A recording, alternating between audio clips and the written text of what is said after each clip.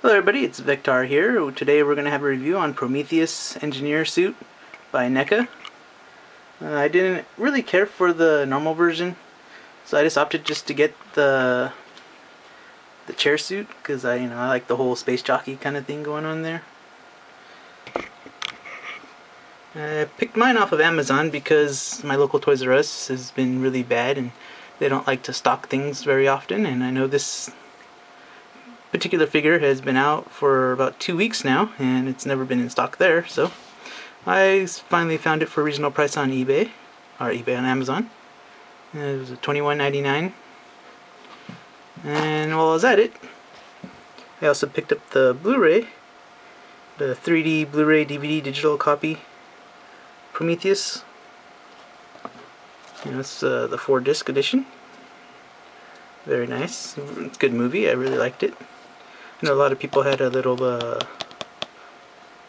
judgment about it because it wasn't a precise prequel to the Alien movies, but overall I think it was pretty good. So let's put that to the side and let's take a look at the figure itself. Ah yes, isn't it amazing? And you got the engineer suit, warning, all the designers and stuff, the 20th Century Fox, barcode. Okay, let's take a look at the back here of the box, and let me zoom in a bit, if that helps. So you got a little man in the doorway, the med lab, the space jockey and the seat thing,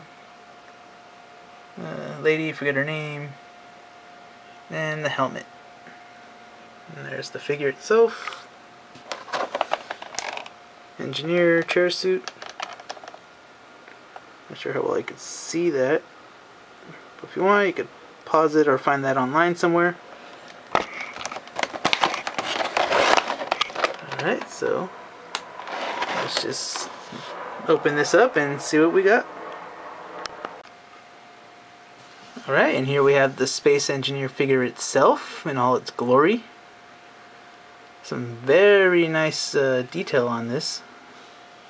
I'm not too impressed with the feet though, with the shoes. They're kind of boring.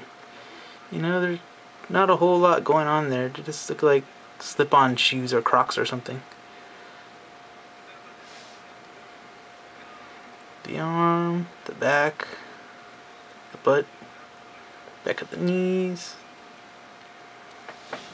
Let's take a look at this detail. Some nice little tubings.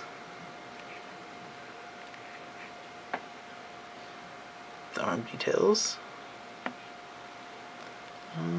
The hands. One thing I would hope that American companies would do, just like the Japanese companies with their figures, is give exchangeable hands. Just not doesn't have to be a lot. Like an open hand, maybe like a closed fist hand or something, or like a holding hand so it could hold stuff if you want to put something in it.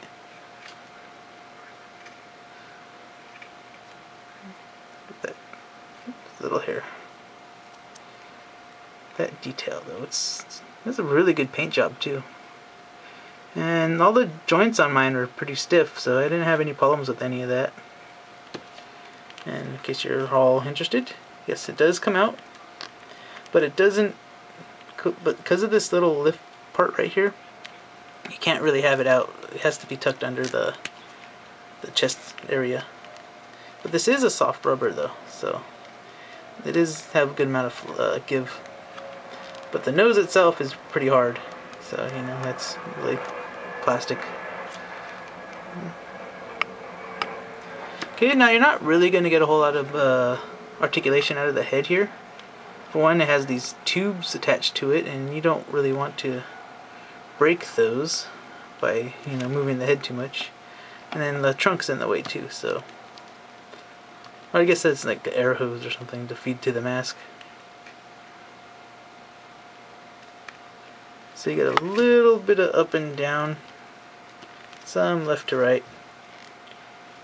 You can tilt his head, so that's always a nice touch. Now, like I said, the joints on mine are pretty stiff. The shoulder joint right here itself doesn't really move too much, aside from around, but you can't lift it, see? And you got the twist right here, above the elbow, below the shoulder. One bend here at the elbow. And you got a swivel on the wrist. You got a diaphragm joint, and like I said, this is the soft rubbery plastic, so you could get a good amount of movement. But again, you got hoses tucked here and there, so you don't want to move it too much. You don't want a chance of breaking anything. And the legs, it's on like a wide, on the wide joint, so you don't get a whole lot out of it. So you pretty much just get that. See, that's pretty much it. You get a kick if you turn it. But yeah, that's not a whole lot going on there. And for the knees, you get that much. Not a whole. So yeah, don't expect a whole lot of articulation out of these things. And you could get some, decent poses, but don't, it's not going to go Spider-Man on you. Let's see the ankle. So you got the ankle pivot, which is very nice. You get those wider stances. It twists and it rocks back and forth.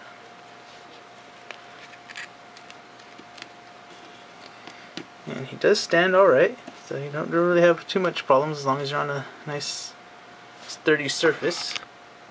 As you see, the Engineer is slightly taller than the Predator. Almost a head height.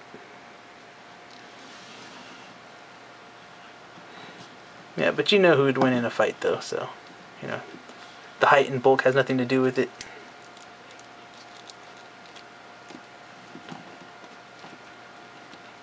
Alright, so that concludes our look here at the NECA Engineer.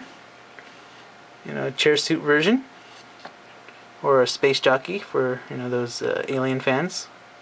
It's a very nice figure. I don't think you'll regret having it unless you want to play with it. But then if you want to play with it, it's not. You're gonna be disappointed. But for a display piece, it's an amazing. It'll look good with your aliens. It'll look good with your predators. So I do highly recommend it. Alright, this is Vector. Thanks for watching.